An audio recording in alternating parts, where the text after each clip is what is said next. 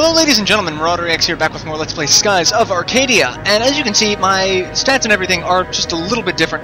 I'm not exactly where I was, I'm in the same turn, but in between last episode and this episode, I stopped recording, came back to this point, and I played the battle a little differently.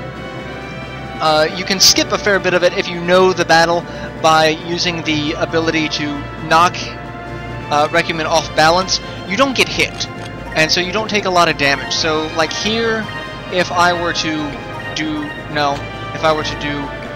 that, we'd be in pretty good shape. So that's actually what I'm going to do. And I'm going to focus, and I'm going to focus. I'm just going to focus. Everyone's gonna focus. Yeah, everyone's gonna focus. So, knowing that, I've gotten to this point in the battle, I've taken no damage whatsoever, but we're still in the same turn we were when I ended it. If you play the battle normally, you get the prompts like Drachma says, hey, maybe you should try knocking it off balance. If you knock it off balance right from the start, it never gives you those prompts. It just goes to Aka's, hey, we knocked it off balance, yay, let's keep doing that and not be stupid.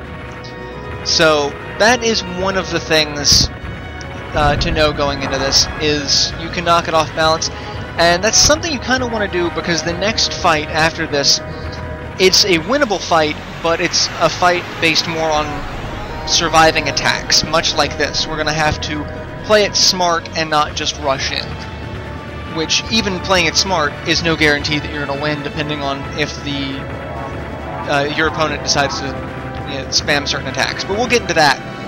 So, as I've said before, this is not a winnable fight against Recumen. There's no possible way. I looked up, no one has a confirmed HP stat for him. So, I'm going to go out on a limb and say it's invincible.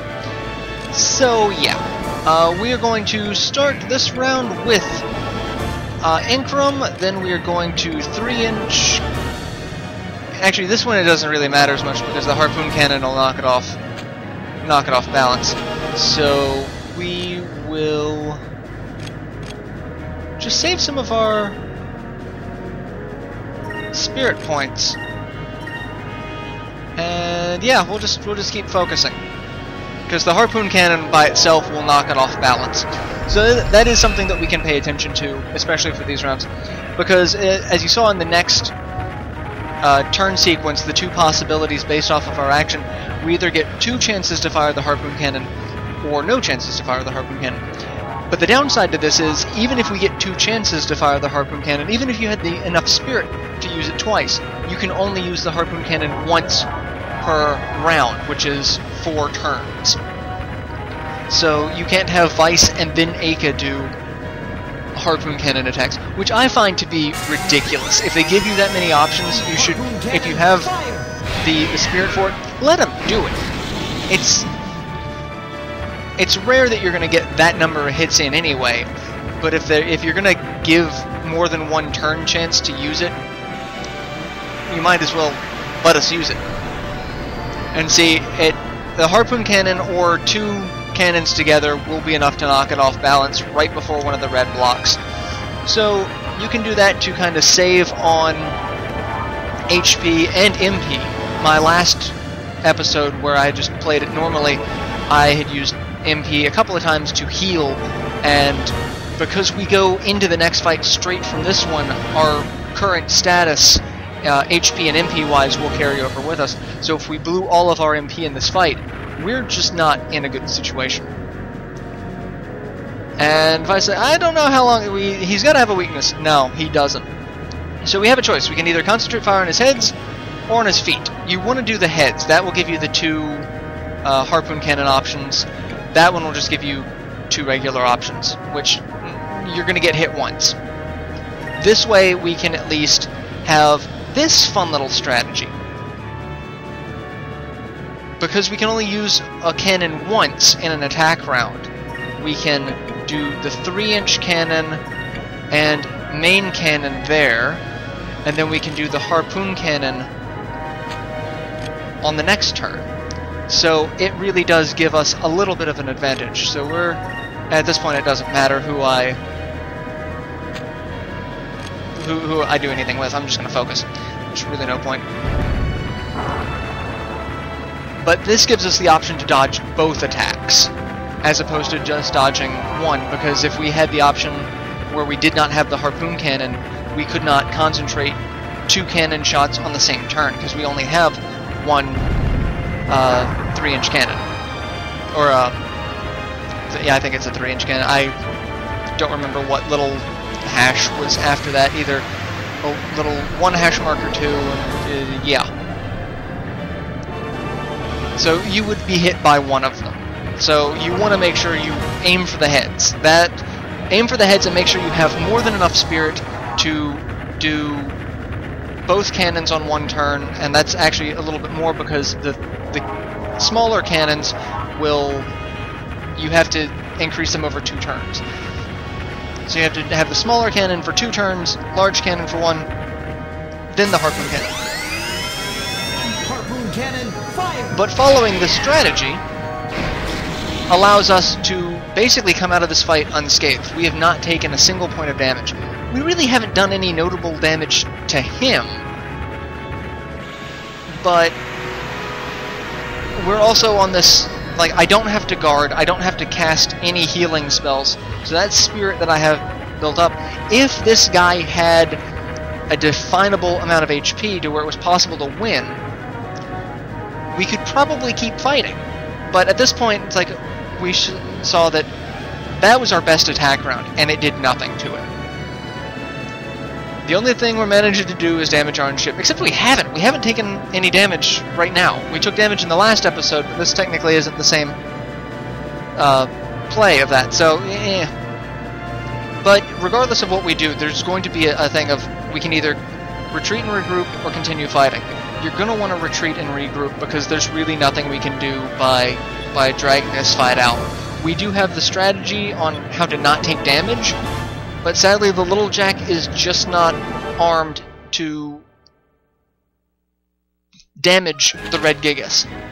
And so in this case we have no XP because we didn't actually win. Kinda sucks. So nothing's working, we can't fight it head on, we don't have the damage output. There's gotta be another way to stop it. It's like, gigas don't make their own decisions, they only obey commands given to them by the ones who awaken them. So until Belleza commands it to stop, there's nothing we can do. So if something were to happen to Belleza... I got it, I know how to stop that thing. Alright, so this is another swashbuckler event.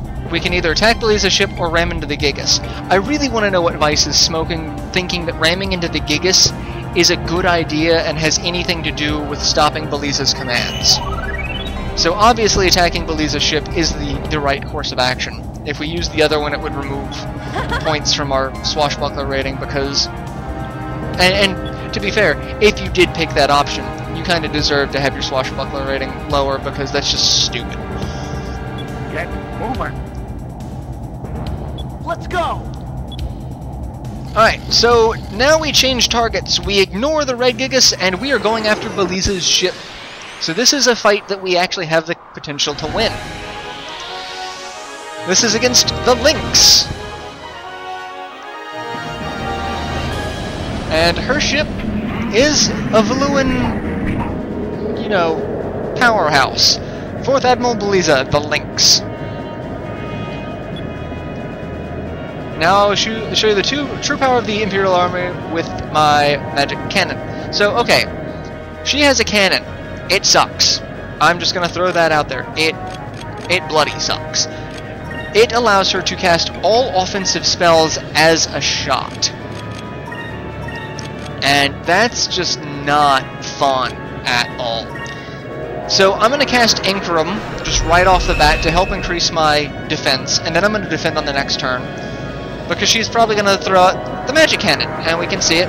Oh, she's throwing out Incrum. Okay, so she's mimicking us. Now, this ship has a lot of really, really nasty combos, and her AI will play off those combos. She has the magic cannon, which can cast Pyre. She can cast Wevlin, and obviously Incrum and Sacri, but those are ones that we can cast. So she has 2 offensive spells. Wevlin hurts. It is just damage. She also has a main cannon, a lynx cannon, and a sub-cannon, and she also has torpedoes. One thing she really likes to do is have either a torpedo or sub-cannon hit on the same turn that she will aim the magic cannon at you. And if she aims Wevely and a sub-cannon at you, if you're not guarding, there's a good chance you are going to die. Because the that was Wevely by itself, it did 3,000 points of damage. That's insane. Like, we really don't have a counter to that. So what we're going to do is I am going to use a... Actually, no, a repair kit won't really help us. And Sacri won't really help us either. What we're going to do is have Vice Guard, have Aka cast Sacres, Guard, and Focus. This is a fight that you just want to survive until you get the option to use the Moonstone Cannon. One Moonstone Cannon shot should be enough to take her out, or at least cripple her to where we're not going to be as worried. But we also we'll have to get through a couple of prompts of what our combat decisions do to try to put us in a better situation to actually go on the offensive. And if we had continued this fight with a diminished amount of MP or HP from the recumen fight, it really just puts us in a bad way. So we saw that she launched the torpedoes, and she's aiming the Wevlin, and yeah, that hurt. That hurt a lot. So again, I'm focusing most of my attention on reducing the amount of damage and repairing the amount of damage as possible. I might throw that bomb out at her if I get a good shot. Because, you know, bombs are good. The Lady Admiral's good. It's almost as if she can read our every move. I can't find any openings in her defense. It's what should we do? Alright, so the first prompt we can try to get behind her ship, try to turn hard and catch her off guard. You want to try to catch her off guard. That's what we want to do. It's quicker than... Yeah, we are smaller, so we are a little more maneuverable than she is. Alright, so now we can actually go a little bit on the offensive, and I'm not going to right now. I will do a little bit of damage. That turn, I will cast Sacres, and I will guard. So we'll do a little bit of damage to her, because I want to make sure she has a little bit, just in case the Harpoon Cannon is not enough to finish her off. I'm pretty sure her ship will take a massive amount of damage to the Harpoon Cannon, which is amazing that we have a Harpoon Cannon, and she does not. It is Valuan technology. You would expect, you know, a heavy-end weapon like that to be on, you know, the Admiral's ships. But her specialty is the magic cannon, and I missed with the main cannon. Thank you so much. Thank you, Vice. Okay, so she's using the torpedo again. Not good. Ouch! And that was a little damaging.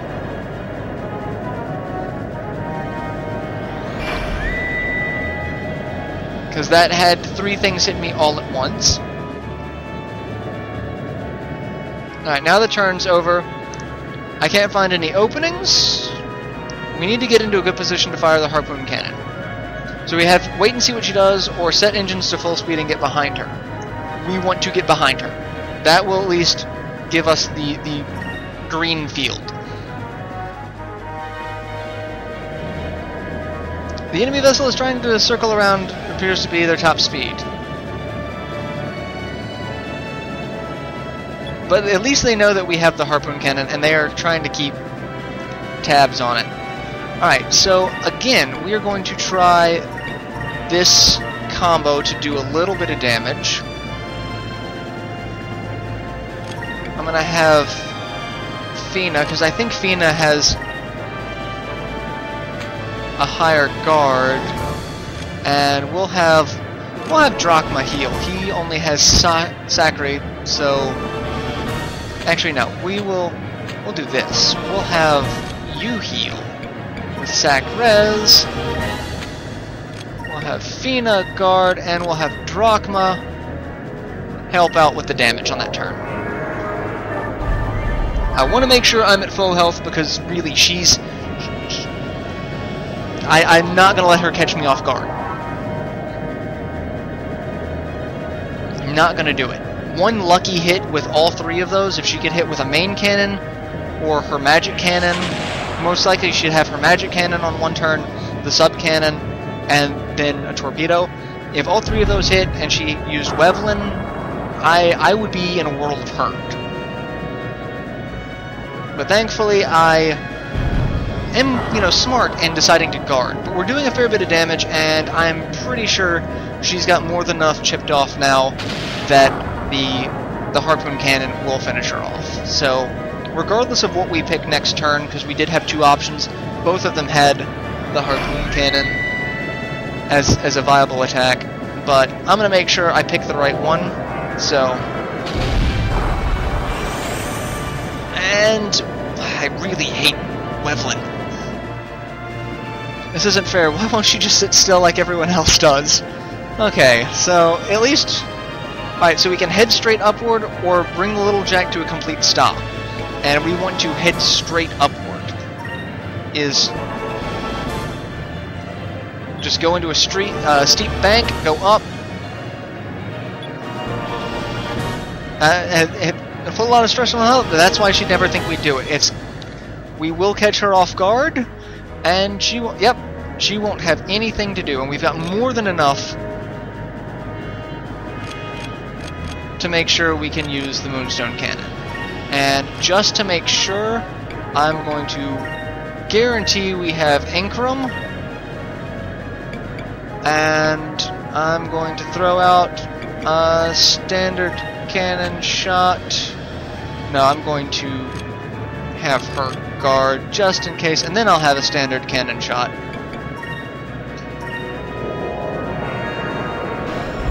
And she used Incrum as well. That's really why I wanted to make sure we had Incrum, because I don't know how long it lasts. It doesn't give us the little... Ooh, that hurt a lot. So I think our Incrum has worn off. And we missed. Thank you for that. So as long as we don't get hit with a Wevelin shot... Okay, target lost. We've won this fight, because the next attack is our Moonstone Cannon. Or Harpoon Cannon. Moonstone Cannon, I'm getting ahead of myself. There is a Moonstone Cannon. So... And that's it. 24,000 points of damage. We have taken out the lynx.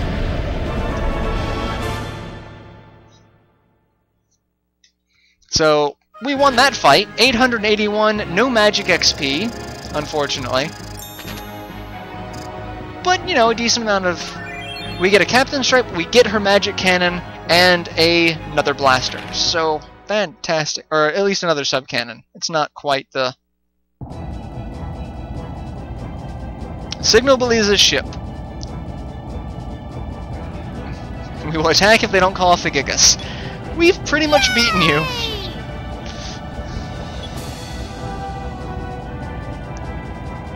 Listen to the demands or we will kill you.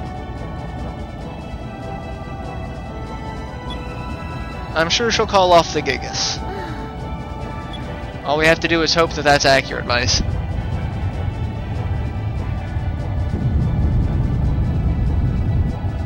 Nope. Looks like recumen is descending back into the sand. So, we called off the gigas, we were making an emergency landing.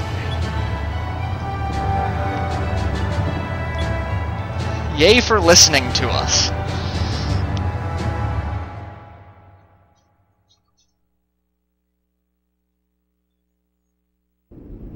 Let's see what the story has to offer. This will be a slightly long episode because of the story, but, you know, we had, you know, a fun fight to deal with.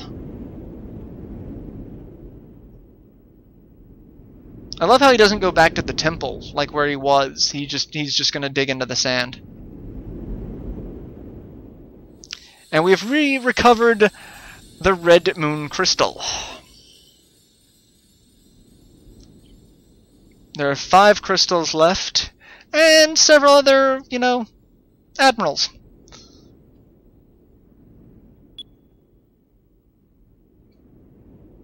We'll get those crystals, and we won't trust you again. Let's not discuss our plan of attack in front of the enemy, shall we? There's a continent under the green moon.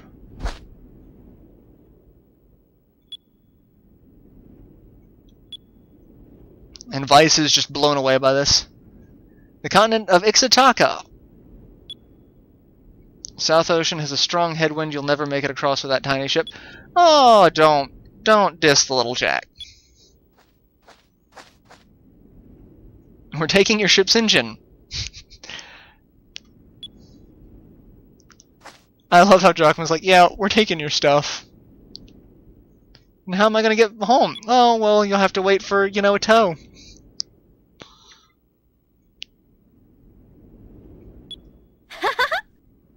Only those who have walked through the desert can truly know it's a... Ooh. Oh, that's... That's a little dark, but, you know...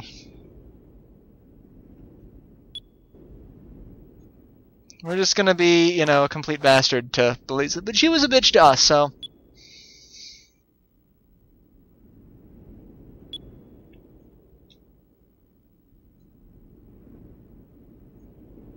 Ooh, she's... I don't know if she's looking out for us, or if she's... just trying to intimidate us.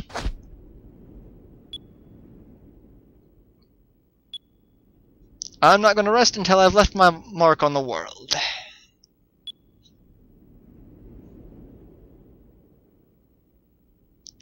I think she's interested in us. Vice happens to be... He seems to be a very popular ladies' man.